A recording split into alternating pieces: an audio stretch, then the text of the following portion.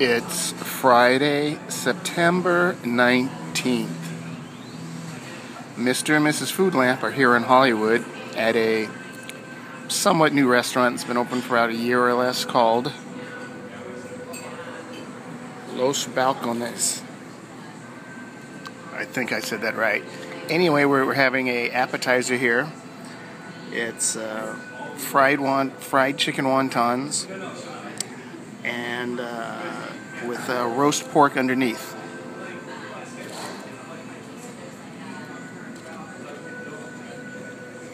So underneath the wonton you see the roast pork, and they have great plantain chips and green sauce.